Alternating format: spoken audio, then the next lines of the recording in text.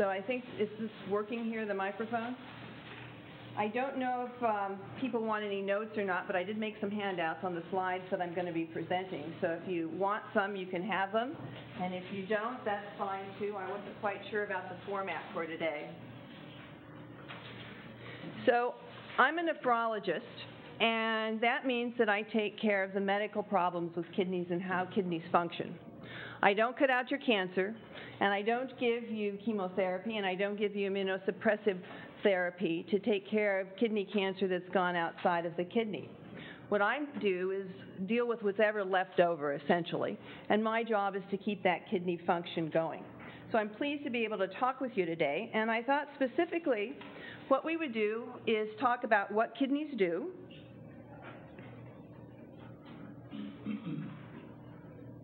oh, now it's on, okay, how you measure kidney function, and the main thing I want to focus on is how to preserve what you have left with your kidneys after you have undergone a nephrectomy. So just to get us oriented here, you normally start off with 2 kidneys. I'm sure you're all aware of that. And blood comes out of the aorta, big vessel from the heart, goes into the kidney through this renal artery. And when I use the word renal, all it really means is kidney, and I'll use those words interchangeably. In the kidney, the blood gets filtered, and it comes back out through this renal vein, and then goes back, the blood goes back after it's been cleaned to the vena cava. And we're going to talk about how the kidney cleans the blood. Meanwhile, urine is made in the kidney, pretty fascinating process, but then I'm biased as a nephrologist. It goes down this tube that we call a ureter. So the ureter is the tube that takes the urine from the kidney to the bladder, and the bladder holds your urine until you want to excrete it through a urethra. And you may not have thought about it, but a bladder is a pretty handy thing to have. Because if you didn't have a bladder, maybe some of you don't, you would just have a continual outflow of urine. And sometimes that happens when we're treating cancers and you have to get rid of the bladder. It's also pretty unique because you can drink something now at this conference, you could go get on an airplane, and you could take your urine across country, and you can transport things in the bladder. So I'm very fond of that part of our system. So we're going to talk first about what these kidneys do. And kidneys are very simply blood filters. And they're designed to remove waste products from your body.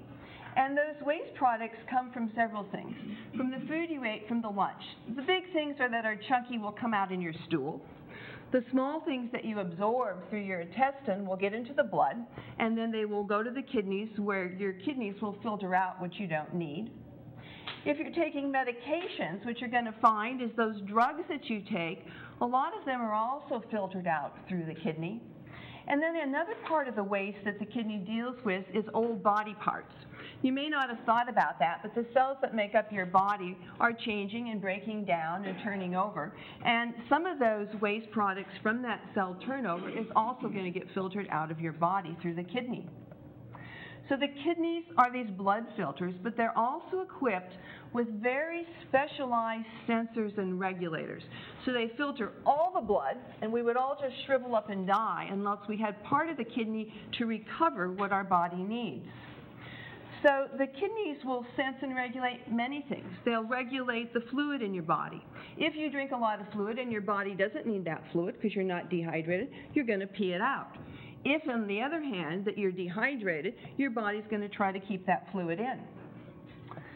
The kidney also regulates a lot of what I call body salts, and that includes a whole group of things that are just charged molecules. So we think of salt like sodium and table salt, but there's other salts that the kidney regulates, such as potassium and calcium and phosphate. The kidneys regulate your blood pressure. There's a special group of hormones. Starts off with this one called renin. And what this renin does is it helps maintain your blood pressure. And in fact, people who are hypertensive, have high blood pressure, we actually give them medications to suppress some of these hormones. So the kidney can regulate your blood pressure. Believe it or not, your kidney also regulates your red blood cells, how anemic you are. So you know you have a bone marrow, and that's where the red cells come from. But it turns out that it's the kidney that has the signal that goes to the bone marrow and says, make more red blood cells so you're not anemic. So people who have a lot of kidney dysfunction or kidney failure will tend to be anemic because they lack this hormone. The kidney is also critical for your bones, and it regulates several hormones, vitamin D, something called parathyroid hormone, and again some of those salts, calcium and phosphate, to help maintain your bone health. So kidneys are filters of the blood, but they have a lot of special sensors to determine what you want to keep in your body. So the question then is, how do kidneys filter? How is this actually done? So you have within the kidney microscopic filters. They're called nephrons. And here I have a kidney, and it's cut open.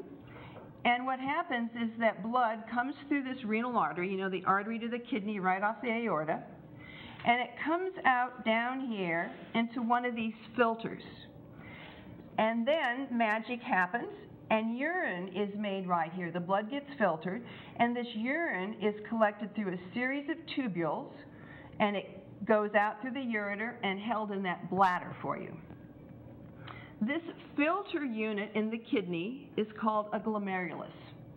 It is a blood filter, and these tubes here that collect the urine and have the sensors to tell your body how much water to hang on to, how much of those salts to hang on to, those are tubules. And each glomerulus comes with its own set of tubules. They go together. And together they call it a nephron. So I'm called a nephrologist because these are the little things that I try to preserve. Now, you are born with about 500,000, I have here 600,000 nephrons in each of your kidneys. If you were to lose a kidney, we consider you a kidney donor, and you can do just fine with 600,000 of those nephrons, and you can actually do fine with fewer than that. The nephrons decrease with age.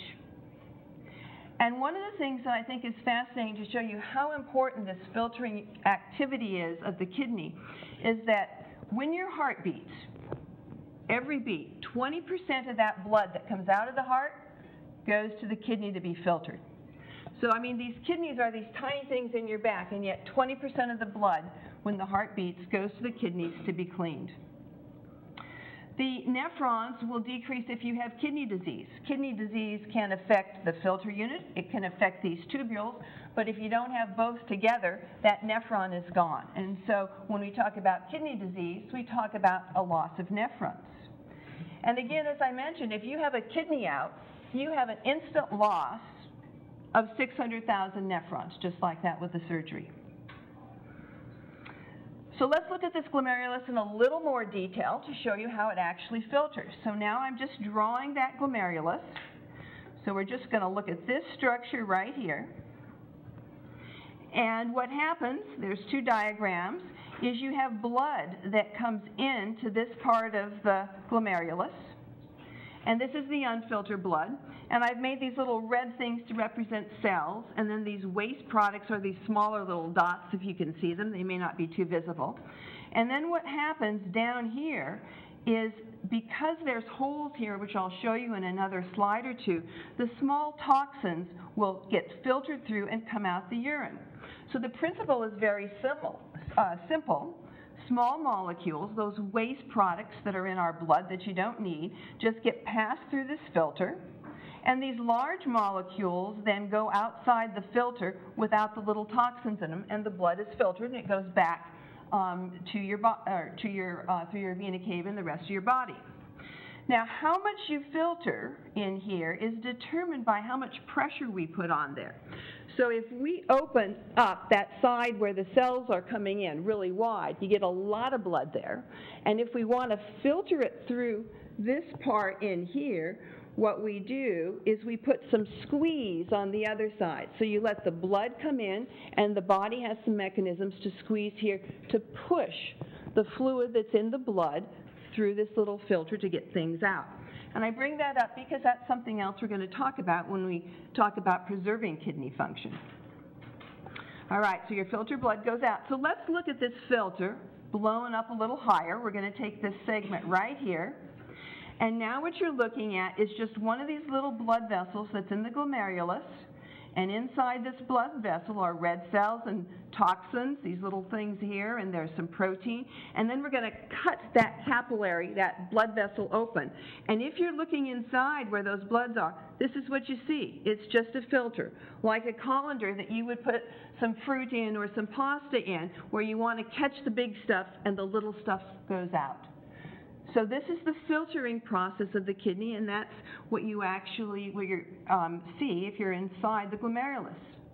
And so the rate at which we can move these toxins through these holes is called the glomerular filtration rate, GFR. And that's actually how we quantify kidney function. We quantify it by how it filters out the toxins. Even though the kidney does all kinds of other things, saving your fluid in and regulating your salts, we talk about kidney function in terms of this filtration. And one of the things then you can see is if all of a sudden these holes get big or there's damage here, you can start to get red blood cells or these proteins in your urine. And that's a sign of actually having a kidney disease, not necessarily a kidney cancer, but a kidney disease that's affecting those filter units. So kidney function is measured by glomerular filtration rate, GFR. And what this is, it's a volume of blood where you can completely clear out a waste as it filters through that glomerulus. And to do that, those microscopic filters, that's tough. It's really hard to measure this. And if you really want to know how much kidney function you have, what we do is we inject a radioactive substance into you, and we watch for the kidney to clear it through the urine. And we see how much of that radioactivity comes through and how fast it comes through. And that's very difficult to do and time-consuming. So instead of always measuring your glomerular filtration rate, we estimate it. And we estimate it by a molecule called creatinine. Now, creatinine is a breakdown of muscle. So our muscles, as I said, like body parts, are always breaking down and reforming. So muscles are breaking down and reforming. And your muscles break down and they release this substance called creatinine. And it goes to the kidney and it gets filtered through. So we use creatinine as a marker. It's a small molecule of one of those waste molecules that gets filtered through the kidney. And you can measure your blood creatinine level, which is what they do, and then we have some formulas that have been derived that will give you a glomerular filtration rate. And those are based essentially on injecting people with this isotope, seeing what their actual GFR was, and then finding some parameters that could come up with the same number. And so you use the creatinine and you use your age into that formula. And it's not a great formula, but it's out there, and it's actually reported in your lab results. And I'll show you that in a minute. You can also, instead of measuring this and putting it in a formula, you could measure what comes out by doing a 24-hour urine collection. Some of you people may have done that. It's called a creatinine clearance. It's another way of getting at this GFR, or glomerular filtration rate. So when your kidneys quit working, say you can't get any creatinine in there out, what you find is the creatinine in the blood goes up, and you get less creatinine in the urine. Creatinine is merely a marker of these waste products that the kidney filters out. There are hundreds of them, but we don't measure them all. For convention, we just use creatinine. And there's lots of controversies whether that's the best marker to use, but that's what we're doing right now. So if you want to know what your kidney function is, you go ahead and you get some labs, and here's just labs from our university, and what you find here is this number called creatinine. In this example, it's 2.76. These are the normal reference values, so the creatinine's up, the kidney's not filtering it out. And what happens if you go and take that number and you plug it into one of these formulas, you'll have this value of GFR, glomerular filtration rate, and that's actually in your lab reports. And you notice that they give you two values, and you have a choice of being non-black or black. Now this is sort of bizarre, but this comes to how we got these formulas derived. And it was based on an American population where they're either Caucasian or of African descent. So these formulas may not apply to you, especially if you're not of that racial group. But that's what's out there, that's what's reported, and you got to kind of keep in mind that it is a derived value, so not to get too alarmed by that.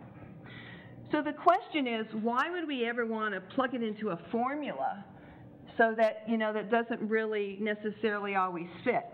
And this is why, and that's because physicians didn't pay attention to glomerular filtration rate. Let me give you an example. If you have a creatinine in your blood of 0.8, what you notice, here's your GFR by one of those formulas, if you're a white male, and you can see, first of all, that your GFR goes down with age.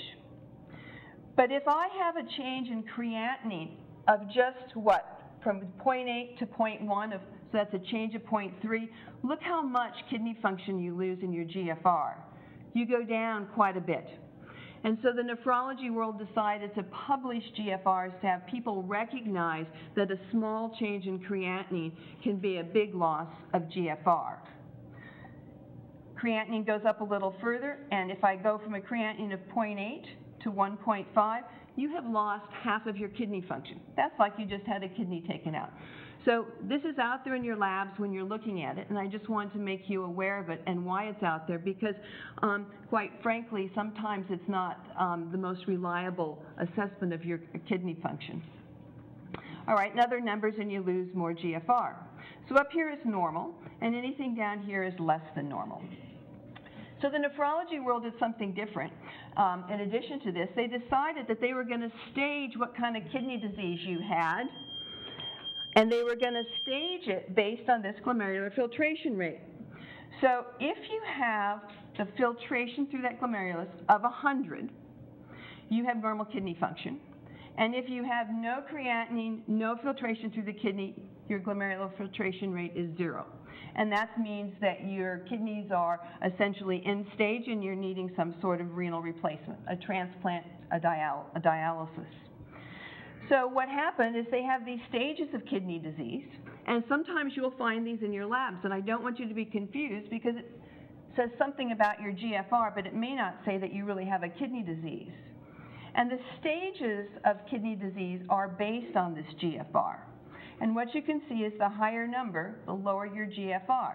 So if you have a stage 5 kidney disease, your GFR, E stands for estimated, is less than 15, and these are the people that are going to be needing renal replacement. And as a nephrologist, we only really worry about how the kidneys can get rid of their toxins and their waste when you get down to this stage 4 or 5. But sometimes in your lab reports, depending where your labs are, they will say that you have stage 4 kidney disease. When you get a GFR that's less than 20, we actually think about transplants. So this will stage your kidney disease from any kind of cause of kidney failure. And here's the common causes of kidney failure. Diabetes and hypertension being number 1 and 2. On here, you'll notice there's nothing about renal cell carcinoma. Renal cell carcinoma does not necessarily make you lose. It's not a disease of this filter. Your filters work fine outside of your tumor. So we go back to this staging system, and let's talk about how much kidney function you have on this stage of chronic kidney disease when you lose a kidney. You start off, you got 2 good kidneys, no kidney disease, your GFR is 100. But if you have a nephrectomy and you lose 1 kidney, your GFR is 50. So if you're looking at a lab report, they may say you have stage 3 chronic kidney disease because the lab doesn't know that you just had a kidney removed. Doesn't mean you have a disease, it means that you just had a kidney removed. And if you lose 1 kidney and a bit, say you lose a half of another one, your GFR is about 25 mils per minute. And that just is where we start worrying about how the kidney is clearing toxins, where you need to say watch your diet and be particularly cautious with the kidney function that you have left. So there's a lot out there. You're a very special group that was not necessarily designed for reading this estimated GFR and interpreting in terms of kidney disease. You're just people who lost some nephrons because you had a cancer and you had to get rid of them, and the nephrons you have left may be perfectly fine and you may not have any other problems as long as you don't get another kind of kidney disease. So how do you know if you have a kidney disease other than a cancer? Well, it turns out that when you have a kidney removed, there's normal or there's non-tumor tissue that comes out with it. So here's an example. This is a nephrectomy that was done, and here's the tumor. And look at all of this. That's normal kidney tissue. Here's another nephrectomy. We put some ink around it so you can see the margins of it. This person also had a little weight loss. This is all fat in the yellow. And then here's a tumor. This is a transitional cell carcinoma. But look at all of that kidney that comes out with it. And you couldn't save this because otherwise you couldn't get rid of the kidney. So what we do is we have the pathologist examine it under a microscope. So at the time of the nephrectomy, they could tell you whether or not you had any other kind of kidney disease. And generally, we can also do that by your history and just looking at your labs ahead of time. So how do you preserve kidney function? If you've got some sort of kidney disease other than the cancer, then you probably need to see one of those nephrologists, somebody who's going to worry about your filter unit, such as myself. And then there's this other thing that we consider, and it's called renal hygiene. There's some things that are good for all kidneys, whether you have one or two, but particularly if you have one. The main thing is you want to keep your blood pressure controlled. That filter unit, remember the blood's coming in through that filter. If you have a lot of pressure coming in there, you're going to blow apart those nephrons that you have. So we try to keep your blood pressure down, usually under 140/90. We try to avoid other toxins to the kidneys. There's a lot of controversy about these anti-inflammatory drugs, non-steroidal anti-inflammatory drugs. That's what this NSAID is. Ibuprofen, naproxen, those drugs. We try to avoid them. But you know, if you've got arthritis and you need a couple, it probably isn't going to hurt as long as the rest of your kidney function is normal. You're going to, if you have renal cell carcinoma, probably be scanned with some contrast and CTs and things coming up. You can have contrast if your kidney is normal, but you know, it would be nice not to have a contrast study every week if we can help it, because that contrast can be damaging to the kidney and the filter. A low sodium diet's a good thing. It turns out if you drink a lot of sodium, you're going to drink a lot of water, and it puts a lot more pressure through that filter unit. And then there's an interesting concept. There's some medications that are useful that actually go and work on those hormones that control blood pressure. But these hormones also control the filtration. So remember when I said you had two kidneys, and every time the heart beats, 20% of that blood goes to your kidneys. So if you have one kidney, every time the heart beats, 20% of that blood flow goes to that one kidney. Or if you have less than one kidney, all the blood flow goes to that. And so what happens is that this, where the blood's coming in, you get a lot more blood flow coming in. And what will happen is where this filtration occurs, where these toxins go through, these cells around there will essentially get pulled apart. And then you'll get a lot more filtration and urine made here, and the cells lining this glomerulus will pull apart. And then what the body does is it goes and it puts in a scar here. So that what you want to do is try to prevent so much filtration. So what do? We take these drugs, they're called prils, like enalapril, lisinopril, benazepril, quinapril, you might be on them, or other drugs called sartans, losartan, candesartan, those kind of things. Those drugs go over here to this part of the blood vessel that takes the blood out of the filter, and what it does is it opens it up and it relaxes it. So if you've got 20% of that cardiac output going into that kidney, you can get it out faster and try to prevent this hyperfiltration, which can damage the remaining nephrons that you have. How much water do you need? You know, people talk about water, 8 glasses a day or whatever you need. Well, the amount of water that you need really depends on how thirsty you are. So that if you eat a lot of salt, it's going to trigger thirst. Your body wants the salt in your body at a certain concentration, so it causes you to drink more water.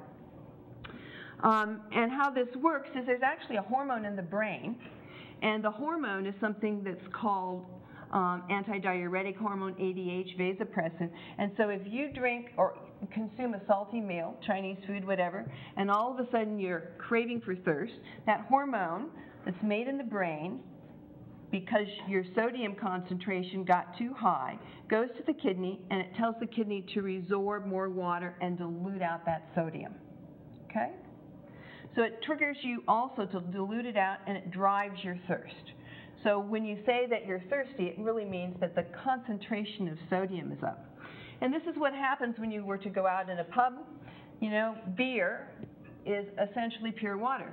So they want to give you something salty so that you will eat the salty things. It will trigger your thirst, and you'll drink more beer.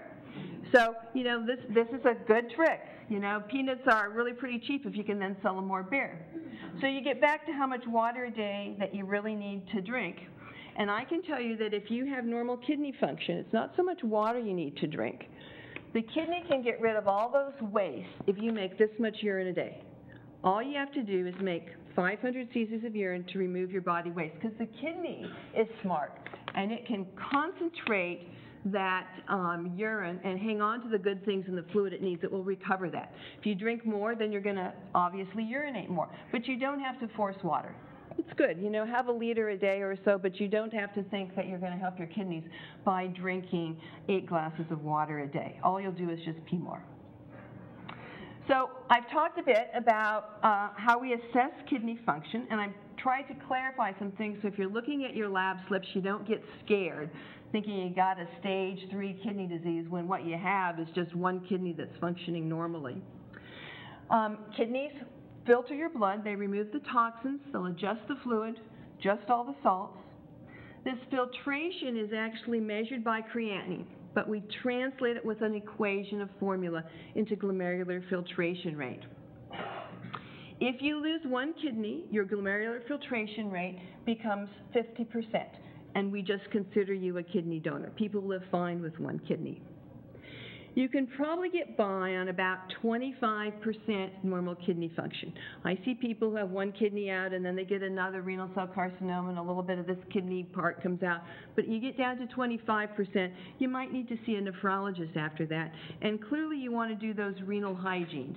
You want to control your blood pressure, avoid some of the high salt, the toxins, and then to prevent that hyperfiltration, you take medications that lets the blood out of the nephrons faster.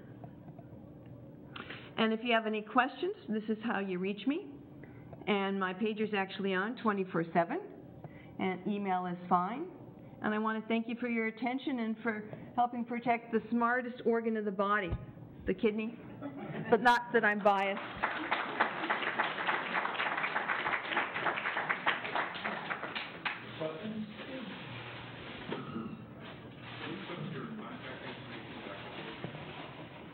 I will. Going to leave it up for just a moment so we can write it down. Tell you what, let me put it up here. There you go. When you were talking about water, I got a little bit confused. If one drinks a lot of water, does that put more pressure on the parts that you were saying that can get blown apart? It's salt and water that does that. And water. So water by itself won't. Water, if you drink too much, you can actually become intoxicated with water, and it can cause other problems for the kidney. So you just don't want to keep forcing it. Drink because you're thirsty, and then stop at that point.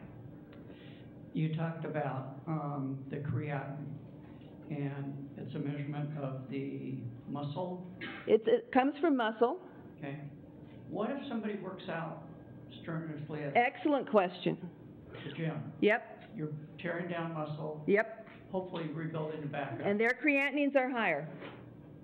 And so they run higher, exactly. And so when you put it into their GFR equation, that's another reason that that formula doesn't work. So professional athletes, yep, they're going to run higher. They're going to look like they have one kidney based on their creatinine and their GFR. Thank you. Excellent. So, what about diuretics, the coffee, teas, people who drink several cups of that a day? Well, I would hate to give up mine. I would too, but I want to know how you as a nephrologist That's not everything in moderation. So, but it doesn't hurt that if you drink tea or coffee and there's some diuretic effects, you're going to end up, say, losing more fluid that way. But it doesn't necessarily hurt the kidney in any way. And I'm speaking in the context of like a lot of spirit having one kidney. Yeah. Feel like we need to avoid that. No, I consider that since I work on the transplant side too, people with one kidney are kidney donors, and their kidney function that's left is excellent as long as they don't have another kidney disease. The problem is when you donate a kidney, nobody except me who does some research in kidneys probably wants it.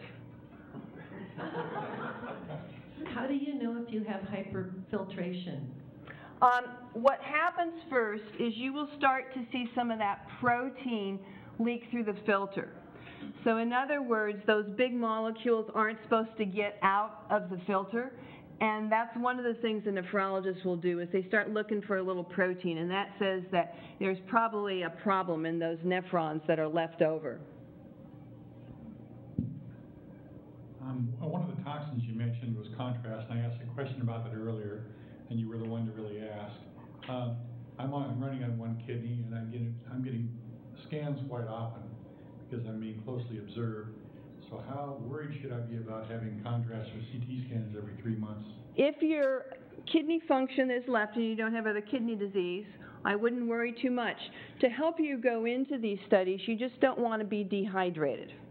That's the main thing. So if you can have yourself tanked up with some extra both salt and water, that's good. If they want you not to have anything to drink for whatever reason for the study, then it doesn't hurt if they give you a little bit of saline IV ahead of time. But if your kidney that's left is normal, you should handle it okay. Can you go over in more in depth about the straining process of urine?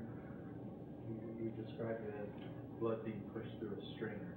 It's got to be more than that, right? So actually we don't think it is.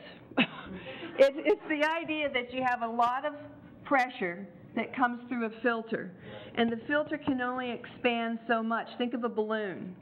And when all of a sudden that balloon has enough strain, it pops. So what happens is there's cells in that filter unit, in that nephron, that keep it together. And when that pressure gets high enough, those cells pull apart, and it starts a scarring process, and that nephron then shuts down. So it really is the filtration through there and just the amount that's going through. I've been having renal, I don't know how to say it, cells. Epithelial cells. And also protein showing up in my urine. This is, let's see, I had 2 partial nephrectomies a little over a year ago. By that. So one of the things you want to know, first of all, is if there was any kidney disease separate from the cancers, which they should be able to tell, and if not, then it might be that you're beginning to do that hyperfiltration. And if you see some protein in there, you might want to talk to your doctor about some medications or see a nephrologist. Okay, which I have, but I have none of, like I have extremely low blood pressure where they are concerned about it. Not obese. I don't smoke. That's a tough one. Sometimes what we do is sneak a little bit of the medication in when you're sleeping at night. So you don't have to get up and lower your blood pressure and fall down. And there are some of those medications that lower blood pressure, but they're not so good at lowering blood pressure, but they can still help the hyperfiltration things. Oh, they can. Okay. Yeah, so we use the ones that are least effective for blood pressure in that case. Any advice for kidney stones? Oh, kidney stones are always a problem. Kidney stones can recur. We think there's something that is in your kidney that's not handling the salts well. To try to prevent them, those are the people that really need that 8 glasses of water a day to dilute things out. That's one of those rare exceptions. And you actually can do a urine for 24 hours, measure the salts in your urine, and then we intervene on those to see how we can prevent them from going through the kidney. But it can be a tough problem. Would you think it'd be a good idea for people in our situation who have one kidney to see the nephrologist just to get a top-level checkup? So I never think that hurts, or at least it depends on your doctor. And some of your urologists are going to be good, but you really want somebody just to think about, you know, do you have any other problems we need to address? And some of the internal medicine doctors are fine to do that. And sometimes what it is, I found, is that, you know, you just have to ask the question and make them start thinking. I think more when my patients come to see me and they ask questions and I got to come up with some answers.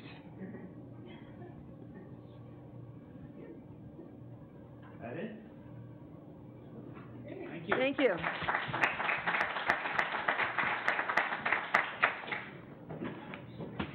No more questions? No panel at the end, so any last nephrology questions? Yes.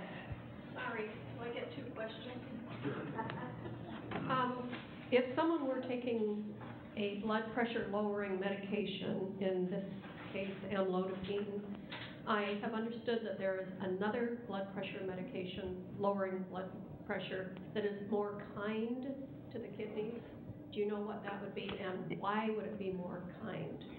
So there are medications that will help prevent that hyperfiltration, enalaprils, lisinoprils, losartans, those kind of things. So those kind of give you a double protection. They can lower your blood pressure and actually protect your kidney. And the main thing is they may not lower your blood pressure sufficiently to give you protection. Some people may need more than one blood pressure medication. Thank you. Sure. One quick one. Yes. Having one kidney, does that kidney get larger with time? Oh, excellent question. Depends how old you are. If you are younger, that kidney will expand and grow as you get a little bit of hyperfiltration, enough hyperfiltration that the kidney function is still good. If you're old, my age, older, that kidney's not going to grow a whole lot. You're probably going to get stuck with where it is. But you will actually find that sometimes your kidney function improves as it grows a little bit.